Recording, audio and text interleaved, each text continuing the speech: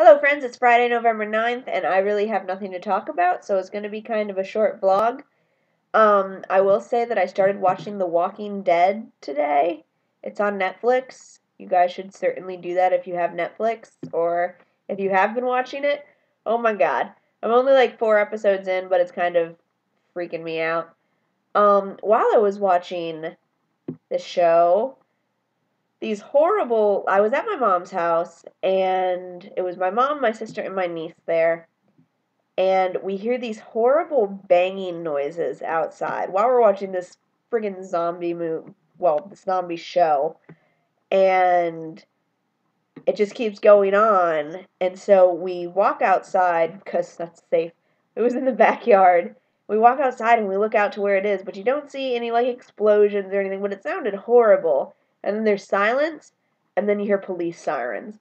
And I was like, oh my god, a legitimate zombie apocalypse is starting, something is going down.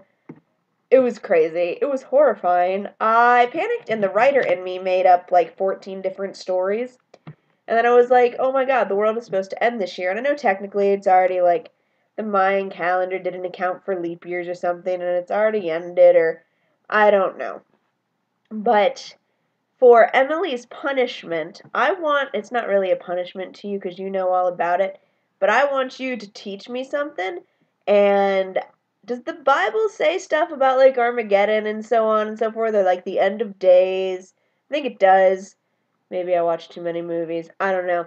But yeah, you should tell me about all of that and what it says in the most information-packed 5-minute or less vlog that you can.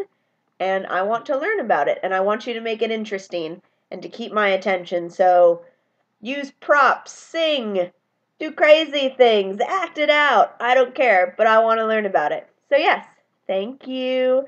And I love you guys. And Brittany, I will see you tomorrow. Bye.